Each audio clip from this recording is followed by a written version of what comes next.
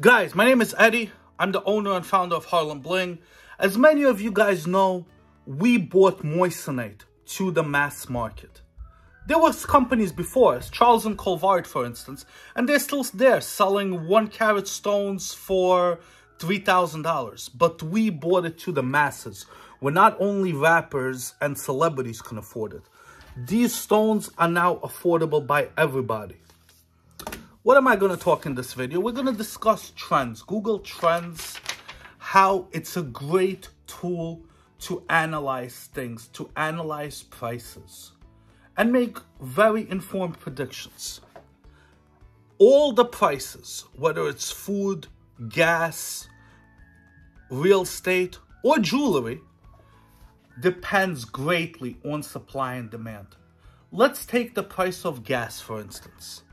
When COVID started, a few months after, there was a lockdown. Nobody could leave, nobody would travel. What happened? The oil prices and following the gasoline prices plummeted. They actually hit negative territory. But what did the gas companies do? The oil, OPEC, the guys drilling the oil from the ground, they stopped production. They weren't going to keep digging out oil from the ground to lose money, so they stopped their factories. What happened? A few years later, oil spiked. Gasoline is $8, $10 in certain parts of the country now.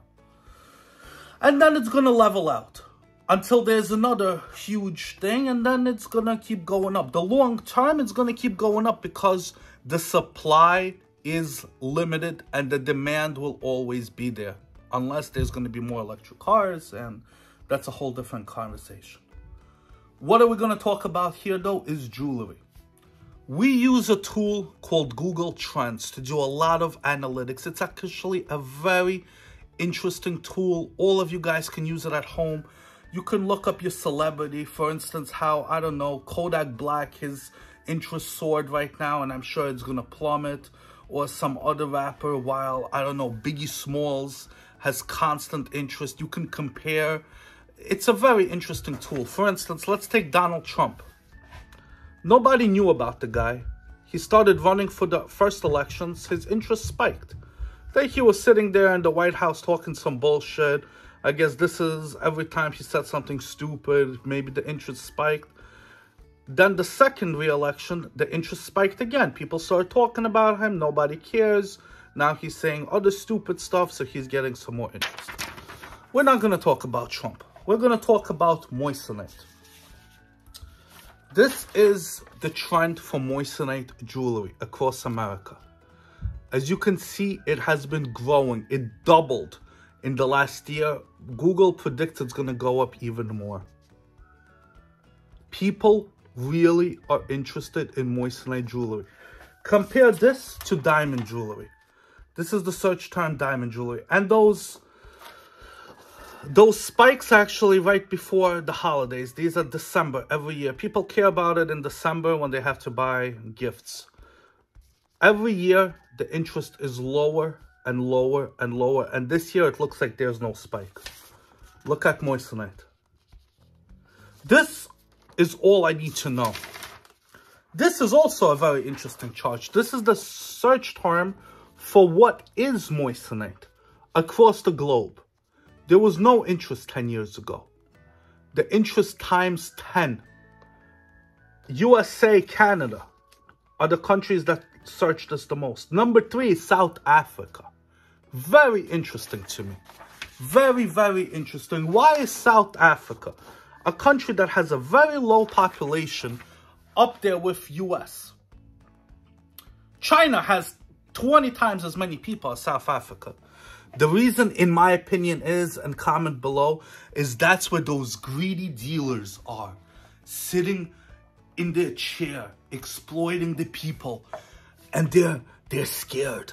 They're scared because they know that this stone is going to take over their business. They're scared. They know that in another 10 years, this interest will plummet even more. This is going to be over here for natural diamond. And Moissanite is going to be over here.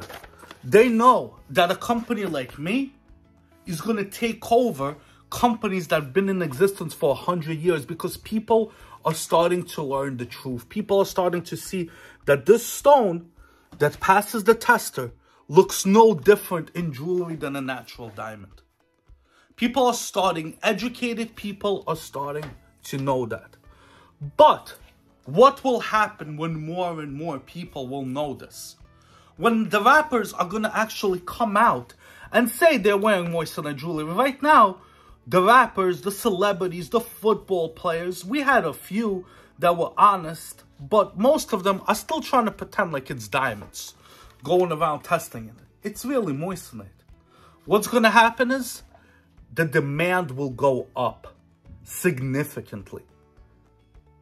The princess in Dubai, the billionaires in China, the Russian oligarchs will be smart with their money. Why would they buy stupid diamond jewelry when they can buy this and then get a yacht on top of it or get a submarine? Why? So when that happens, the demand will not be able to catch up. And what will happen then?